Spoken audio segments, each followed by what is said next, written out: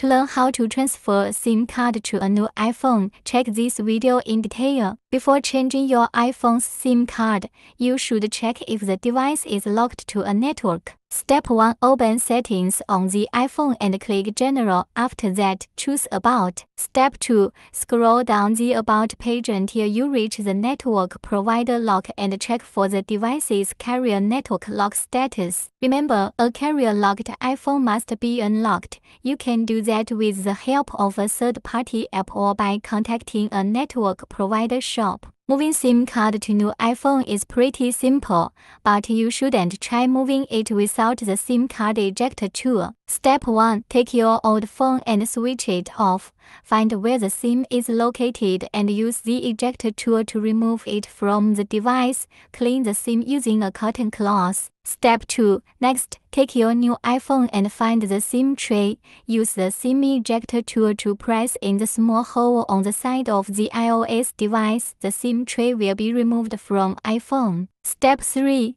Now place your SIM in the correct positions on the SIM tray, then insert it into your iPhone. Wait for the SIM card to be detected, and you'll see the network displayed on top. While switching the SIM card to a new iPhone, the SIM card should be compatible with the new device. Transferring SIM card to new iPhone does not guarantee that all your contacts will be transferred. In such a case, Coolmaster Mobile Transfer is here for you. Install the program on the computer, run it, and you'll see its primary interface. Click on the Mobile Transfer. Link the devices to the computer with USB cables.